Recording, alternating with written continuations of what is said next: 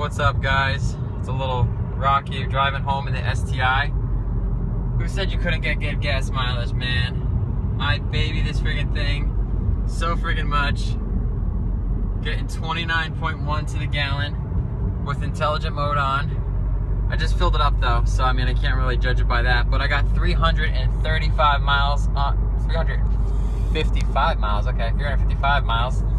I'm riding in 6th gear with the intelligent mode on.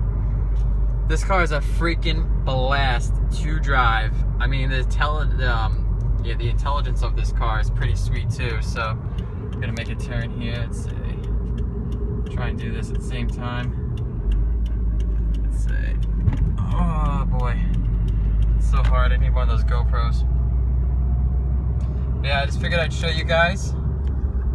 I'm gonna be doing a interior detailing video because I still got, look, I still got the plastic everywhere. So, and I still got to do an outside, but that's gonna be this week, this weekend, should I say? So, just wanted to show that because I thought that was pretty sweet.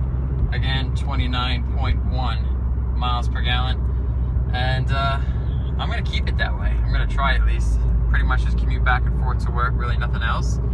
And we're gonna just build on that. So I just want to say what's up, guys. Still ticking, still going, and just talking about how good of gas mileage with this 2015. Once you get past the 4th gear, the car goes into overdrive. So look at that. Who needs a Prius? Or in my case, I had a Chevy Volt, which I still have, but it's not going to get driven. So 2015 STI, better than a Chevy Volt electric car. Better than a, look at that, 29.4. Better than a Toyota Prius. Who knows? I'd take this over a Prius any day. Talk to you guys later. Out.